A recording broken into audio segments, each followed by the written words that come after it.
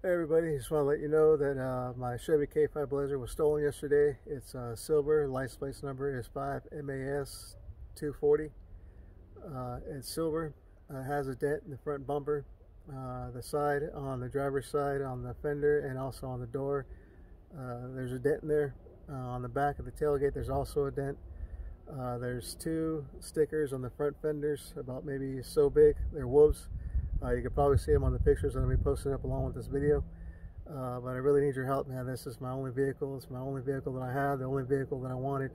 There's a lot of memories tied to that vehicle, and just thinking about it, kind of gets me all somewhat choked up and emotional, man. It's just been rough 4 or 5 years, and 2020 has been kind of the worst. And there's been, like I said, a lot of things going on in my life, and this is something that I really don't need, but it's a vehicle that I really want back. There's so many things in life that really mean the most to me: my house, my dog, and that truck, and that thing is gone, and I really want it back. So if you happen to see it, please dial 911 and report it. I'll be posting some pictures along with this video so you guys could see it. But there's, like I said, there's a lot of sentimental value to that vehicle, and I really want it back, and I can't afford to buy another vehicle. Like I said, it's my only one. That's the only vehicle that I had to get to and from work and do other things.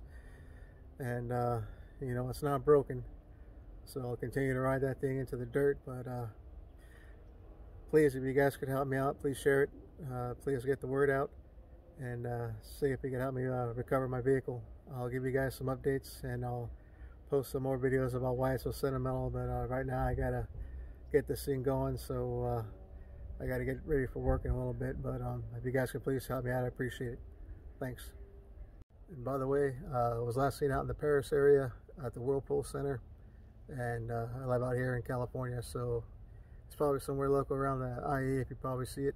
But again, if you guys happen to find it, please dial 911, let them know. Thanks.